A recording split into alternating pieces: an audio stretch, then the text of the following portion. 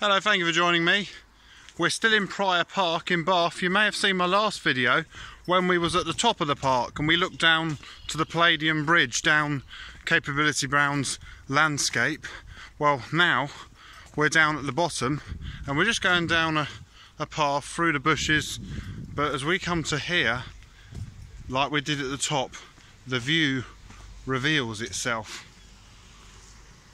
There we are, looking up. There's the Palladian Bridge, and just up out the camera a bit is the house. So this was Ralph Allen's centrepiece of the garden. It was the one thing he really wanted to show off, his Palladian Bridge. And there's only 4 of these in the world. One's at Stowe, which I've been to, Stowe Landscape Gardens. I've not actually done any Henry's Adventures videos there, but we did go there for Festival of the Unexceptional, a car festival, which is completely different, but it's held at Stowe. So if you like classic cars and these kind of landscape gardens, it's a perfect outing. But we won't do any more about classic cars today. So we're at Prior Park. The other one's at Wilton House, and the other one is in St. Petersburg in Russia. So let's I'm definitely do Stowe, probably do Wilton Park, and I'm sure at some point we'll do one from St. Petersburg because I'd love to go to Russia. So that's the Palladian Bridge. We're on the top dam. So as I said about the cascades, the water must be piped down. There was a few sort of streams in the woods, but there doesn't appear to be a cascade all the way down. But there was a lake beyond the Palladian Bridge. It's like a dam, so I expect there'd have been a cascade there, another lake, and then this one. I can just hear water trickling. Must go down below here and into the River Avon. So what we'll do now, we're going to go and walk round here to the Palladian Bridge itself. So down this narrow path, passing the lots of box hedging.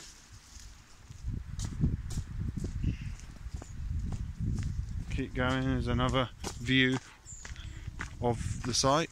Looking up, you can see the house this time.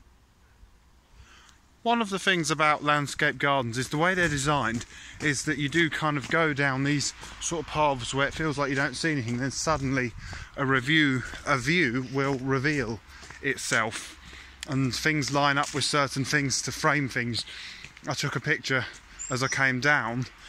The Palladian Bridge was framed perfectly in the trees, and we're just going along the banks of the bottom lake. See, now we can't see the Palladian Bridge as we walk ahead, but in a minute we'll go around the corner and it will reveal itself. You can see where we were a minute ago, just over there. So we've walked around the bottom lake. So this is National Trust Place on the edge of Bath. It's not far from the city centre, not far from the railway station, so it's really worth coming to. It's a lovely place. It's not a huge property, but got a lot of hills to walk up, but it's not a reason to not visit. So as we come along here past all these rose hips, I went for a walk once and I picked a load of these and I made some tea when I got home, and it was really nice. And then that's a spindle tree, this one here. Spindles have quite unusual fruits, so you can't eat them, but they're quite a nice looking bright orange fruit to look at. Perhaps in the winter or the summer more we'll do a video and we'll talk about plants and fruits, spindles with their fruits. But anyways, we come along, there's the bridge there, and I've just seen a sign here, it says Ice House, so we might as well wander up this narrow path and see the ice house, and then we might, as we go up here, I don't know where it's going to be, but we might see some more. We're getting now another view of the lake as we look down on it. You can just see out across the lake.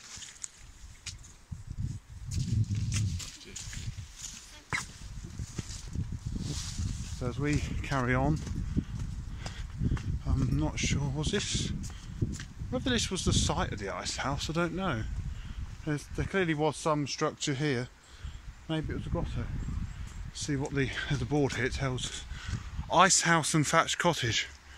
So it looks like there possibly was an ice house here. I'm not too sure actually. Just see what's up here without going to. Oh no, here we are. Here's the ice house. I found it. Or it looks like they've blocked it, but this probably was the entrance to the ice house.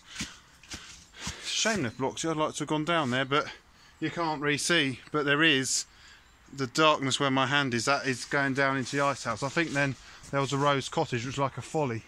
And if you look out there, you get another view of the lake. So what we'll do now is we'll follow back down this narrow path and we'll go on up to the Palladian Bridge. And at some point, though, I really must get to Stowe. I mean, I could probably make about 20 videos there. Well, that's probably slightly exaggerated. Maybe 5 or 6 videos just in the one property. There's so many follies and temples to see. It's an amazing place.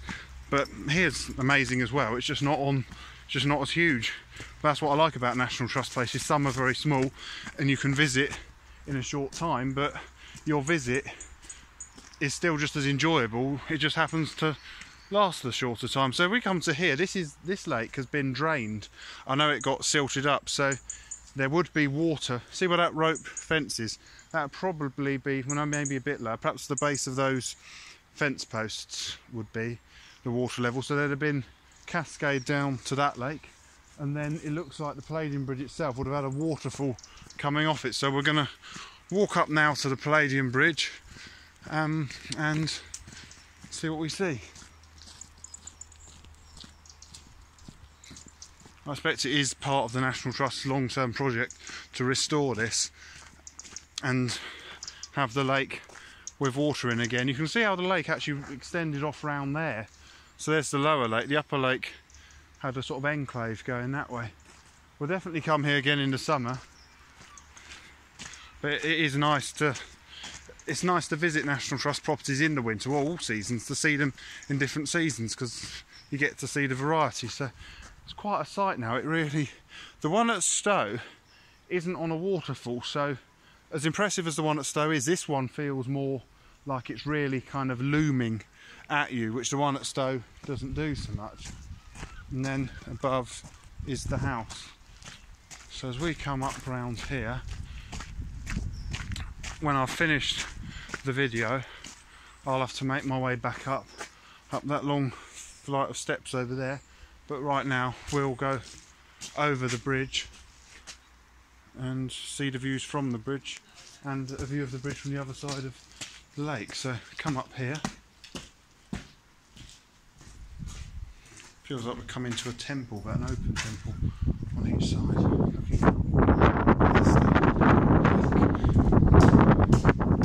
So you can see, looking that way, the dried up lake, but eventually that'll probably be restored. So as we come through here, leaving the Palladian Bridge behind me, what I'm going to do, I'm going to take you round to the end of the lake, and we can have a look at the bridge from that way. Then I've got to make my way up there. You can just see 2 people wandering across. I think those steps take you up there, and then you go up the valley. So no doubt I'll get some pictures. I won't do a video all the way up, but I'll get some more pictures looking down of this wonderful Palladian Bridge. So from the Palladian Bridge at Prior Park, thank you very much for watching. Goodbye.